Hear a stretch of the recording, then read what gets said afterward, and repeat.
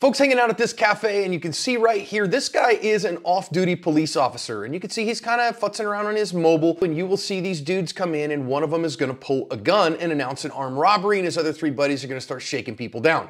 He's gonna go over towards our officer, start pointing guns around. Well, our officer ducked into the room there, and now he's gonna pull a gun and go to work on this guy, and he's gonna get after him at least 5, I think 6 times.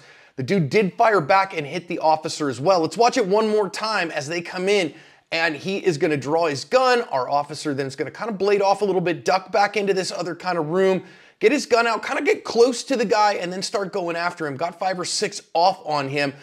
And again, our bad guy did get 1 shot off and hit our officer with it. The other 3 attackers all ran off. The news stories I've linked in the description said that they have not been caught yet. Our bad guy took the side room temperature challenge,